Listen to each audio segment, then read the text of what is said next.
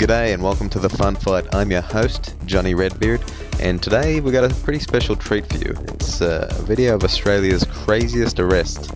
Okay, now we're gonna see how an arrest that starts like this can end like this. See that chap over there? Get your hand off my penis! Yeah, so like I said, if you haven't seen this video, you're in for a treat. I'm going to be with you along for the ride, and we'll break down some technique as we go. Just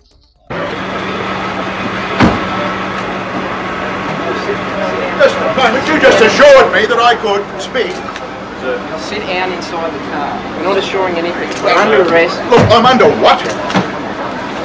Come on. Gentlemen, this is Democracy Manifest. Have a look at the headlock here. Yeah, so what he mistakes is a headlock is actually a half Nelson lock. As you can see, the police had his arm under the armpit and going around the back of the head for control. Yeah, this is a pretty common move used by police in a place where democracy is manifest. So, as you know, Australia is a democracy, so you'll see a lot of half Nelsons by the police. Let's continue. See that chap over there? Get your hand off my penis! This is the bloke who got me on the penis before. Yeah, so the grabbing the penis is a pretty common technique in grappling. It's gone all the way back to the Greek days of wrestling. So what the police has done here is grab the penis in order to effect an arrest, and seems to have done the job. Here's a little diagram I put together of it, grabbing the penis.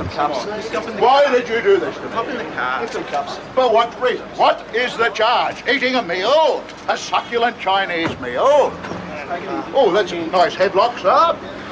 Oh, yes. I see that you know your judo well. Good one. Yeah, so what we're looking at is not really a judo move, but it is a hammerlock traditionally in catch wrestling. As you can see, they got the person's arm behind their back, they've twisted it for control, and yeah, seem to be doing the job. It's always good if you want to pair up your penis grabs with a hammerlock, much more effective if you're trying to gain control over someone in a policing situation or not. Yeah.